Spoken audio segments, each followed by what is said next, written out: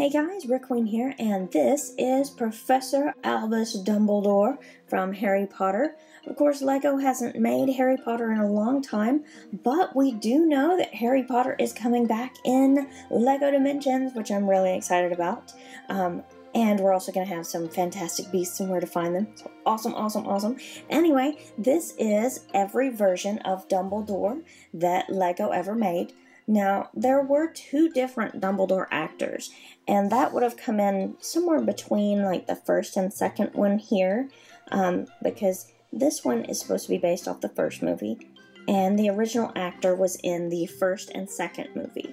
And I think this one is around the fourth movie is where it's supposed to start, and then these are later. So, like I said, these are the four different versions. This one is the only one that was in the old yellow skin that Legos used to all be in.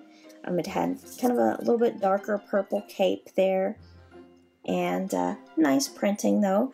And then this one, we have skin color now, and the purple is kind of more of a, it's kind of leaning towards pink, maybe a fuchsia color, I guess, maybe, is that what you would call that? I don't know, but I still think it's cool.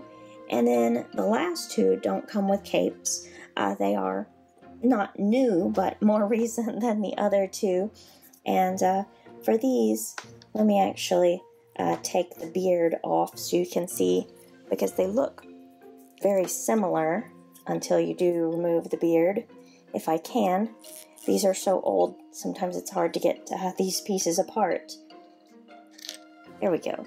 Okay, so there's this one. I mean, I like the printing.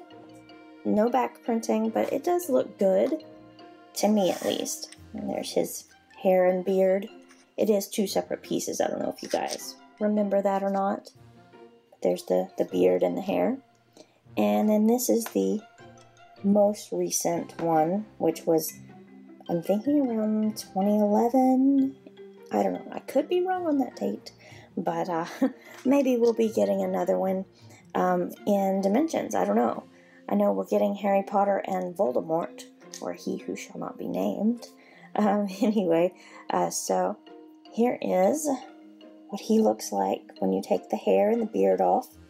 I really like his printing. I think it looks really neat. And he also has back printing and a second face.